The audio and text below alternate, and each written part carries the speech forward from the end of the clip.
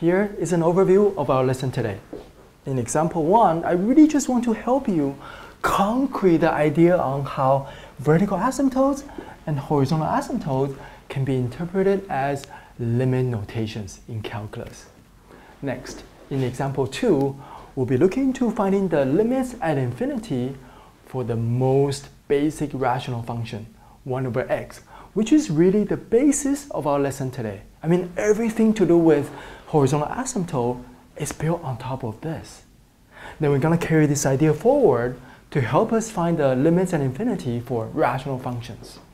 Now, rational functions can be categorized in 3 types.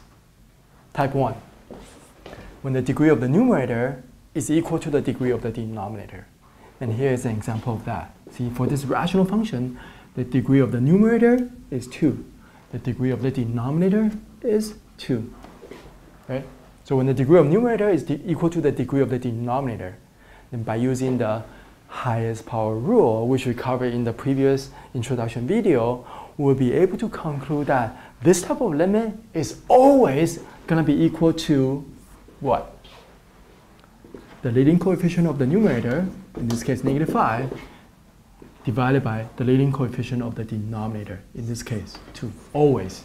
See, whether x is approaching positive infinity or negative infinity, doesn't matter. This type of limit is always going to be equal to the leading coefficient of the numerator over the leading coefficient of the denominator.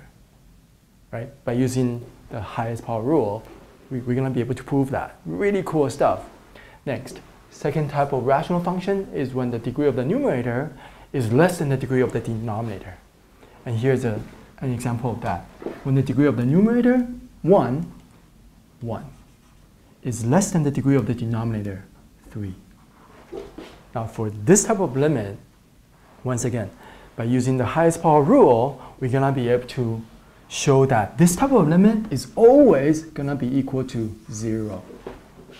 Whether x is approaching positive infinity or negative infinity, doesn't matter. This type of limit, type 2 rational function, is always going to have 0 limit. Right? Next.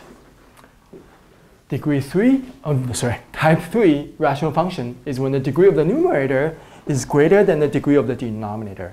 And here is an example of that. When the degree of the numerator is 2, when the degree of the denominator is 1. See, 2 is greater than 1.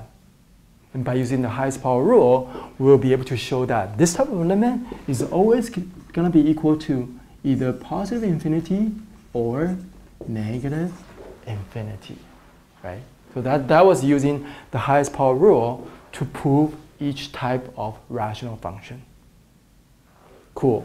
Next, then we're going to start looking into finding the limits at infinity for various types of functions, such as radical function or functions involving radical and something else. See, look at this function here. We're taking the limit of this complicated function involving radical function and something outside of the radical. See?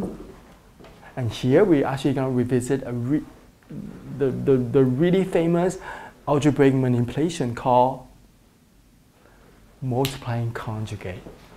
Right? We learned multiplying conjugate in our previous algebra course, right? And we're going to apply that here. Okay? Really cool stuff. So as you can see, we're going to be doing a lot of algebra throughout this lesson here. Now, once we're done with algebra, then we're going to be taking a graphical approach to help us determine the limit at infinity for exponential function as well as trigonometric function. Right? So no more algebra. We're actually going to be taking graphical approach to help us determine this type of limits. All right? So guys, really cool lesson. And trust me, you're going to have a lot of fun. So sit tight and let's explore the magical kingdom of horizontal asymptote by finding the limits of a function at infinity. Enjoy.